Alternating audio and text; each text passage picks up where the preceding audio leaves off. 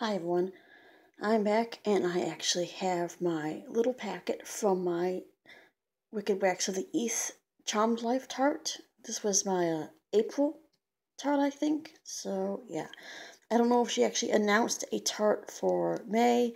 I know that Randi wasn't feeling all that good, so that these tarts were delayed. I hadn't heard anything about whether there was going to be a tart for May, like I said, but there probably isn't going to be one. I'm going to sit you down so I can actually get this open.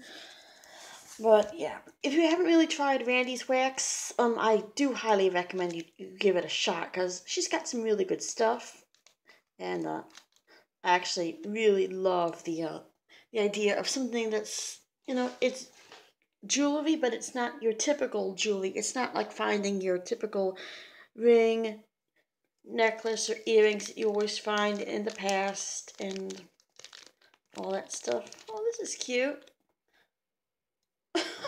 Oh, how cute. Yeah.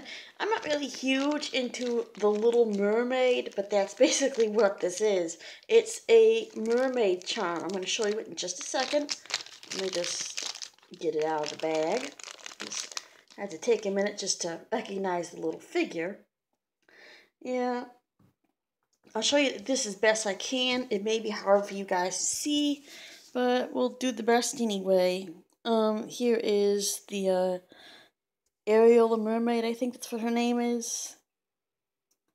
Yeah, so that's the charm. Kind of hard to see, but yeah, there you go. There you go. It's got one of those little split rings, and it goes on the charm bracelet that I got. Okay, that's cute. Very cute.